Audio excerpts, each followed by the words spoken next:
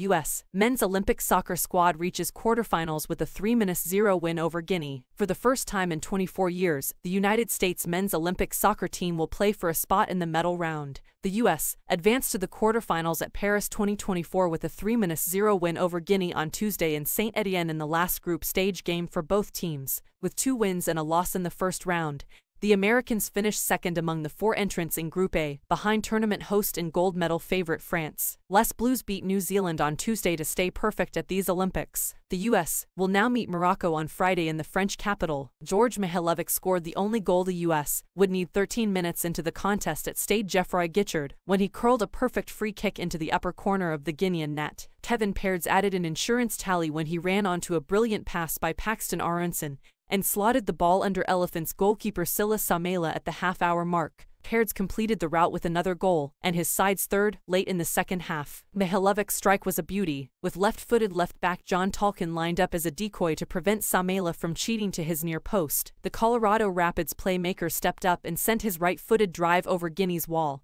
and under the crossbar, which the shot kissed before crossing the line to send the Americans on their way to the business end of the 16-team competition. A 1-0 lead is never comfortable, especially against an opponent that hadn't trailed by more than a single goal over its first 211 minutes at these summer games. Peards gave his team some welcome breathing room when he doubled the Americans' advantage. Mihailovic started the play when he found Aronson in central midfield, and the Philadelphia area native sent Peards in alone on Samela with a no-look feed. U.S. coach Marko Mitrovic made 2 changes from the lineup that started Saturday's 4-1 win over New Zealand. Maximilian Dietz replaced injured midfielder Gianluca Bizio, with Griffin Yao spelling forward Duncan Maguire. Yao, in particular, was superb on Tuesday, creating danger routinely and hitting the post twice in the first half. Had he been a little more clinical, the final score would have been even more one-sided in favor of the Stars and Stripes. Tuesday's triumph still marked the American men's first win over an African foe in 4 tries at the Olympics all-time. A delicious quarterfinal tangle with Morocco at Parc des Princes, the iconic home stadium of Ligue 1 powerhouse Paris Saint-Germain. The Americans will be the underdogs in front of a packed crowd that will overwhelmingly favor the Atlas Lions, essentially turning the contest into an away game for the U.S. Morocco, which in 2022 became the first African nation ever to reach a World Cup semifinal, rode that wave of expatriate support to first place in Group B after upsetting Argentina in its Olympic opener.